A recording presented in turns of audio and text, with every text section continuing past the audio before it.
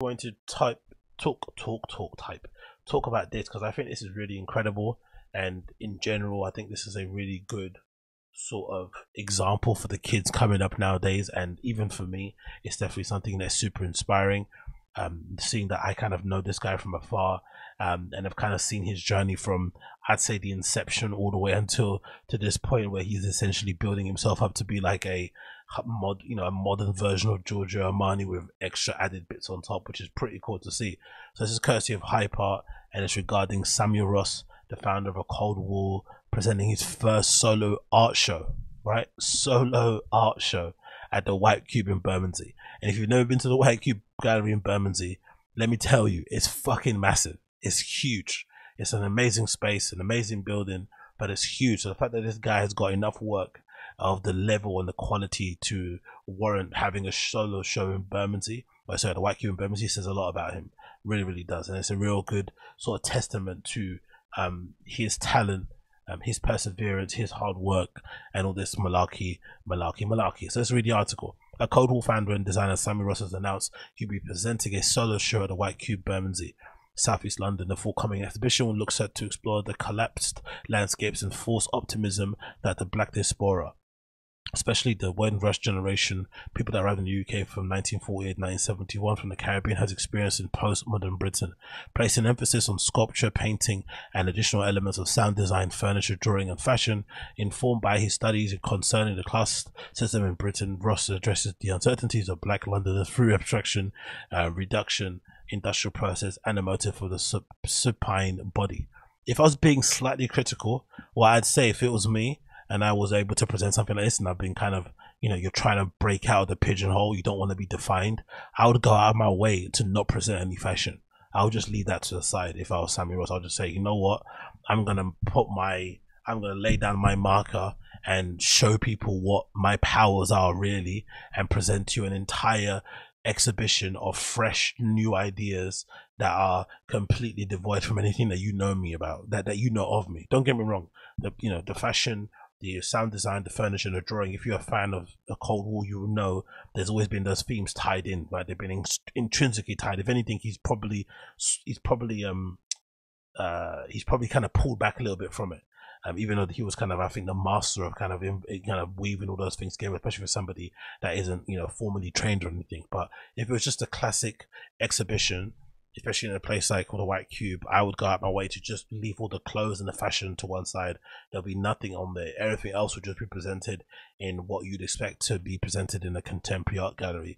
Loads of sculptures, loads of art in terms of photography, paintings, in terms of prints, in terms of installations. All that stuff would be good, but the fashion, I'd leave it to one side if that was me. Is it possible to summarize the opportunity to bear and express the history, memory, and open emotions and experimentation within such a forum, writes Dr. Ross? This week will always be an emotional brought. What? Sorry. This week will always be an emotional brought. This week will always be an emotional brought. I found expression through these mediums to be the best way to deal with, comprehend, and pay forward and accept the passing of a mentor who was so dear to me. He continues, referring to the late Virgil Abloh. All that we was as a generation of artists must filter through our medium and our voices. Samuel inside the White Cube exhibition at the White Cube Bermondsey will run from April 5th to May 21st, 2023. And the fact they're announcing it now is absolutely cool, so you can actually get ready for it and stuff. But big up Samuel Ross. This is a part of him as well. This exhibition said, he says here on his Instagram account, honored and humbled to exhibit at the White Cube. My solo show with the gallery will focus on the sculpture, painting, and elements of sound and soft work will be included. It's impossible to summarize the opportunity to bear, express history, memory, open emotions, and experimentation within such a forum. And obviously the pictures that we've already seen here with some of the pieces that he's done prior, and an amazing headshot that's going to be included there. Oh, he's an actual doctor. That's amazing. Okay, well done to him. That's pretty cool to see also, but it's going to be great to see this all in real time and presented out there. But it's going to be absolutely amazing. But yeah, big up Samuel Ross and everything that he's doing. And what I wanted to touch upon as well, I think this is kind of maybe understand something, because I remember when I was working with him from afar for a project I was doing for this online fashion school, that was specifically centered around streetwear. That's kind of the thing that I was kind of leading and helping to co-create. the entire curriculum, which was absolutely hilarious, right? I've got no teaching background whatsoever, but I was able, with the help of my other guy that I was working with, to put together this really rich and incredible curriculum that helped out quite a few people. I know some people maybe didn't find any value from it, but I think it did kind of help out a lot going forward in the whole thing. But one thing I remember kind of taking away from meeting Sam Ross when I met him for the first time was that he was very purposeful about making sure people knew exactly what he was about, and he was very clear on that. And I think that was a time when I was a bit more, I'd say, shy about the things I was into, shy about presenting it, shy about shipping it, shy about showcasing it. And he was very steadfast in kind of letting it be known what he was trying to do, who he was eventually going to be, and how he was going to do it. And I feel like with him, when it came to even the way that he spoke, sometimes being, overly wordy for the sake of it, in my head, I thought like, or for the way that he presented his ideas, maybe being, some people would describe as being extra, being theatrical, or having a lot of pizzazz around stuff, and maybe not having no substance in the work. But now when things are starting to click and his work is starting to, because I feel like there was a moment in the beginning where maybe the theatrics were sort of up here and maybe the work was down here. But the interesting thing I thought about him was that it reminded me a lot of what I thought kind of classic streetwear was, or let's not streetwear, like classic elements of like cut and sew. When that cut and sew wave was sort of like an evolution or the next step up from streetwear, the whole idea behind it was that, hey, we've been doing the streetwear thing, printing our designs on these t-shirts, on these AAs, on these Hanes, whatever it may be. Now we want to go a level above, and we want to find the exact cut t-shirt that we like to print our graphics on. So what you do is that you start doing cut and sew. So you'd go to a pattern cutter or to a tailor, and you'd kind of craft your own template or your own mold or whatever, your own base, whatever it may be, of a t-shirt, of how you liked it, whether or not that neck hole was a certain diameter, whether or not it was the shoulders, how they dropped, whether it was the sleeves or the body, if it maybe had a bit of it kind of maybe stuck out a little bit on the side, like a little t-shirt, like a little triangle shape, whatever it may be. That was the kind of next evolution. But the idea behind it was that we don't have the resources to do like that on the full thing, but we're going to do it in certain pieces. So I feel like when Sam Ross was presenting his stuff, it felt like even though his work wasn't maybe where his theatrics were, or where the kind of performance aspects of it was, there was always an intent behind it. And it was like, hey, once I get some funding, once I get some, some help, once I get some, experience, this stuff is going to catch up. But this is where my mind's at. And it took some time, but eventually the work became on par. And now he's to a point where it feels like he doesn't need all the bells and whistles and theatrics anymore. He can just present and it's all well and good. But you look back at some of the old shows, the ones where they're walking, through these amazing pieces that he's designed, and they're strewn all over the runway. I remember the one that struck out to me most was when there was this cube and this model came out, burst out of it, and it was covered in red paint, that kind of performance.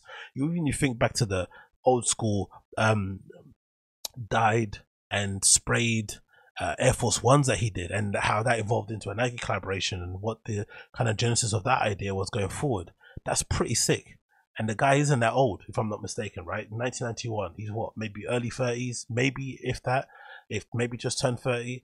So imagine the amount of work he's got, to go going forward. And he's got the same level of kind of hustle. Not even hustle is a word, but it's a kind of a trite word to say. He's got the same work ethic and discipline and professionalism when it comes to his work and when it comes to his practice, like his mentor Virgil Abloh, that you can't imagine him not going further, because Virgil started quote unquote quite late. I think he got his brand off the mark, if I'm not mistaken, around like 35, 37-ish. So imagine if, Sam Ross started, maybe 10 years before that. So maybe he was like, what, early 20s when he started doing fashion and started getting into that sort of realm. And now he's building this out forward. It's going to be amazing to see his evolution going forward. So this is pretty cool. And that's, like I said before, I think this is really inspiring for kids, myself, anyone going forward, of like the limitations that you place on yourself are only the things that you place on yourself, and to always be purposeful and intentful in terms of your decisions. Because similar to like, when brands that come out nowadays and they want to be positioned next to certain brands, so they price themselves in a certain way, and it can look a little bit like you're kind of offending your customer base when you suddenly come out with a $600 flannel. But I can understand the idea behind it, because you want to eventually get to a point where you have your own atelier, you have your own studios, you have your own factories, you have, you know, the ability to like craft garments in a way some of these high fashion brands are. But at the moment, your ideas maybe aren't there, maybe the execution isn't there right yet. So, but you want to make sure the customers and the fans alike, they know exactly where you stand and where you want to be next to. So you place yourself next to these big brands and these kind of designer luxury stores. And if the work is good, eventually it'll kind of catch up with it and it'll get to that level. And I feel like that's what Simon Ross did as a kind of as a creative. He kind of essentially always pushed away from the streetwear thing, which I, you know, it's annoying for me because I'm obviously a streetwear advocate and I'm always going to fly that flag because it's given me so much in my life. But I can understand his kind of headier goals and where he was trying to go. And he was kind of, you know, making sure that, hey, let's put myself in a certain category. I've got this skill set. I've got this education. You know, I've got this history in the game of doing stuff, you know, interning and helping out other brands and working on stuff, blah, blah, blah. And these other projects I've done on the side. And this is kind of where I'm trying to go. And like I said before, he's going to probably end up, you know, with all things being said, he's probably going to end up being like a, you know, like a flipping Giorgio Armani on steroids, for sure, like with added bits and bobs onto it. So it's going to be, you know what I mean, like those kind of collections that you see year in, year out, just churning out, you know, incredible looks, evolving a tiny bit every single year, but always providing a certain level of quality and, you know, and prestige and pristine and just whatever. Like, I'll just see it happening, especially with these fan base too. You think of how young they are and how they're growing up with the brand in real time. I think it's going to be really cool going forward. So yeah, I can't wait to see that when that does happen in April of next year.